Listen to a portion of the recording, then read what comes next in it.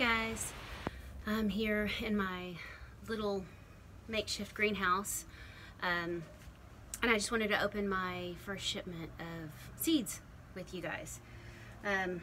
Sitting here with a cup of coffee, late afternoon. Actually the sun's about to go down, but so I get my seeds. My favorite place to get my seeds is from Baker Creek, which is rareseeds.com.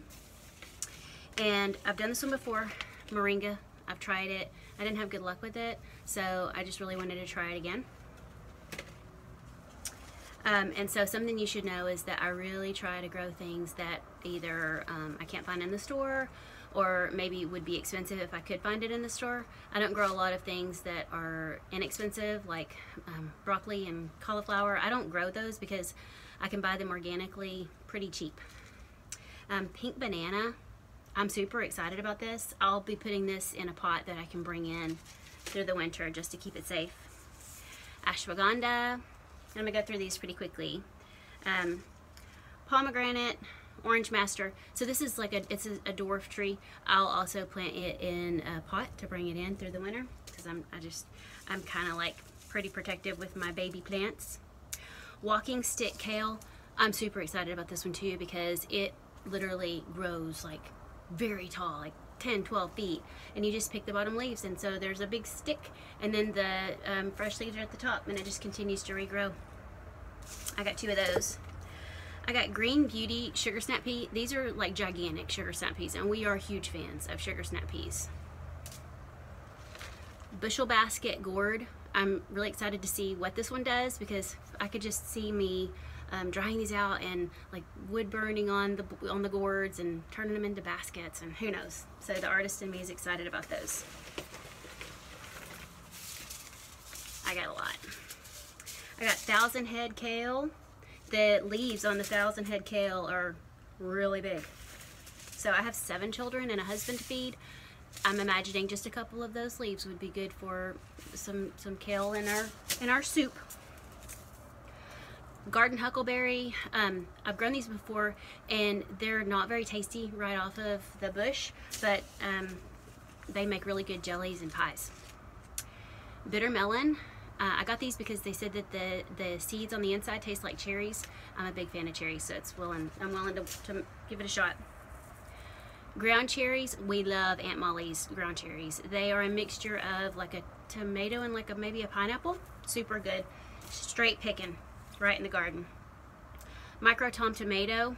I'm excited because these are like little miniature tomato plants that just continue to put out tomatoes, and they're small and you can put them anywhere. So they would be good for like a fairy garden. And I got lots of strawberry seeds. We're huge fans of any kind of berry. These are snake gourds. Yeah, Kukuzi.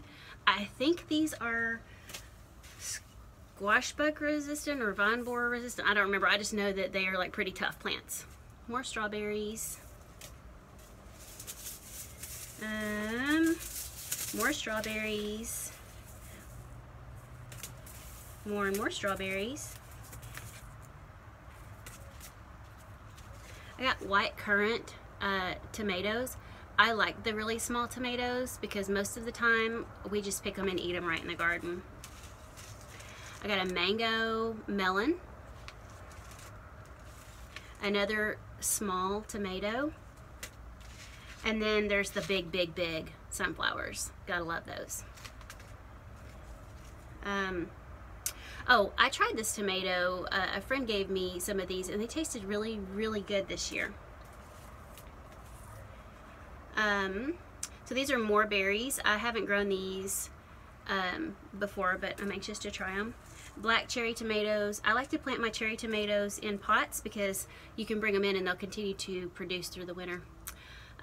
Extra long, Thai extra long sponge. This is a loofah gourd.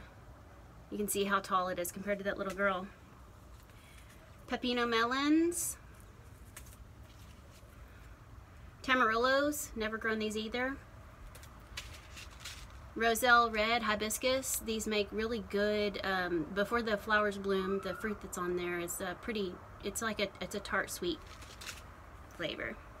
More huckleberries. Schwarzenberry.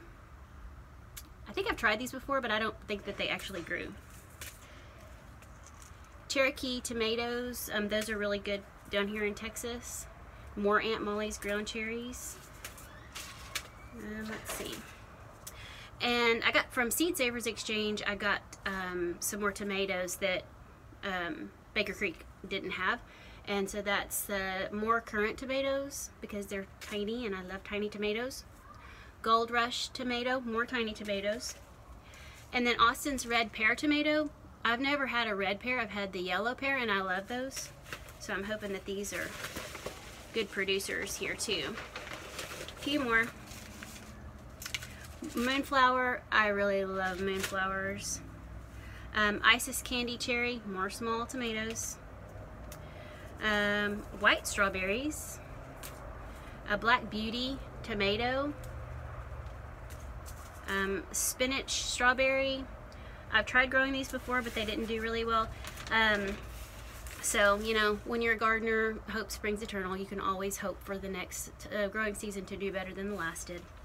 And I also wanted to share with y'all what I have been spreading in my seed starter pots is this seed starting mix. It's Light Warrior seed starter, and it has a lot of like good things in it, good bacteria to help your seedlings start off really healthy, as opposed to a lot of the like sterile potting mixes and things. So anyway, I hope you enjoyed this video, and I'll be making more. So thanks for joining me. Happy growing!